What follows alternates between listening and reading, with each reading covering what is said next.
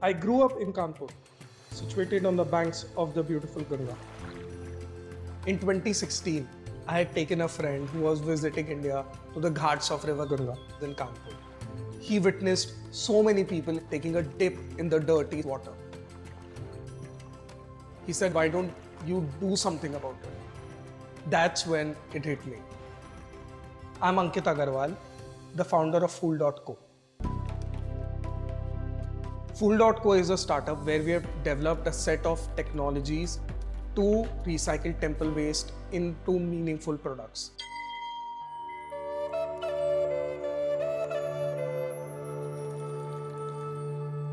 We offer flowers in the temples, but what happens to these flowers once these flowers are dumped into the river Ganga?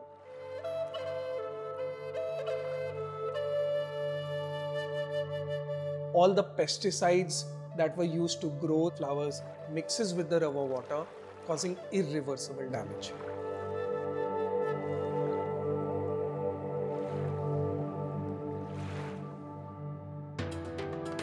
One day I noticed fungus growing on an unused flower pile.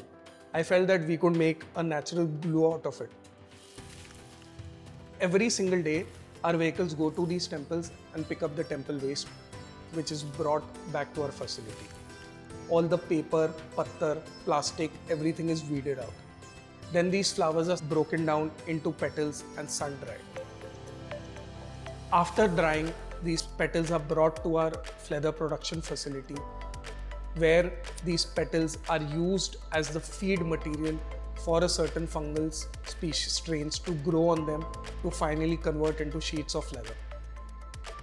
We leave the fungus to grow over the next 2 weeks into full-size sheets. Then these sheets are air-dried in vacuum. After drying, these sheets are compressed.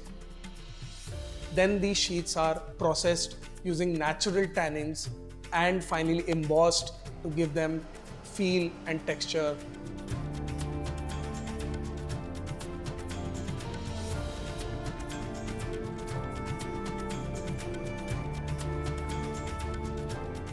In the past couple of years, I've seen a sea change. The whole temple waste movement has got attention.